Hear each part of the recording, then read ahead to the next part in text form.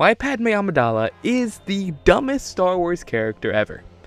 Now I know what you're thinking. Jar Jar Binks or Newt Gunray, one of those stupid craps, should be the dumbest Star Wars character ever, but no. This is like actual dumb. Like, she is stupid herself. Like, she's not the smartest bulb, let's just say that. First, I want to take a look back at one of the worst Star Wars movies ever, Attack of the Clones, after Anakin gets butthurt after his mother dying and slaughters a lot of Tusken Raiders. The scene after that, which shows Anakin getting all butthurt again with Padme, let's just play a few shots from that. I killed them all. They're dead.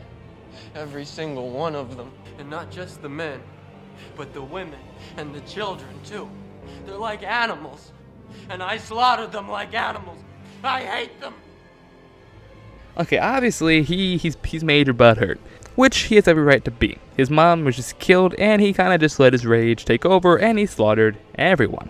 But just this one shot, Padme's face. I'll put it up right now. This one shot. Whenever I watch, I just start laughing. He's saying, "Oh, I slaughtered them like animals," and Padme's just like, "What?" She's just so blinded and stupid over love. It's just, ah, God. And then the scene, the only reason I'm making this video is because I watched Revenge of the Sith recently. I paid attention to this scene for once because, hell, the prequels is just everyone sitting down talking to each other.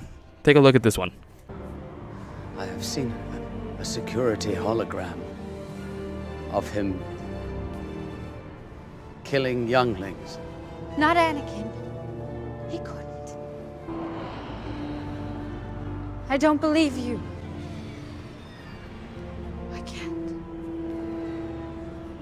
So Padme goes into detail how he can't turn to the dark side. He's too good. He's too precious. I love him too much. But literally, what, 3 or 2 years ago, he goes into talking about how he slaughtered children and women. Tusken Raiders? Like, what? Oh, God. I defend the prequels here and there, but there's just some things that are just so frustrating, like this. Padme herself as a character.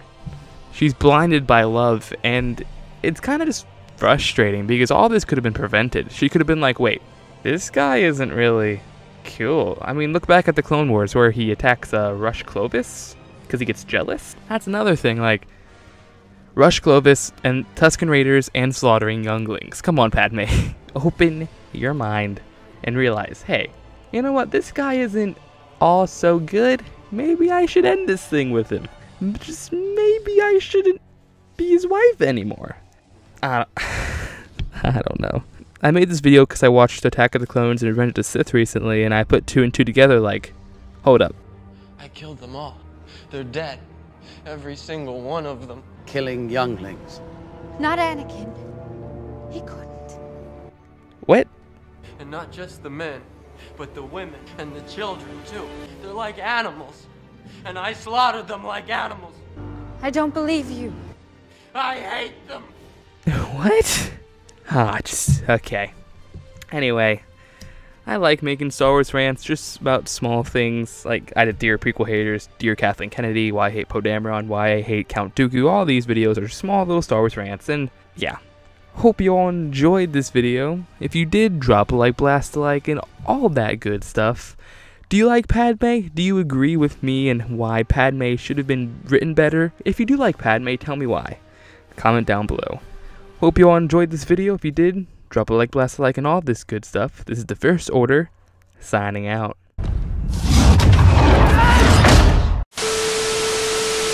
I will be the most powerful Jedi ever. I promise you.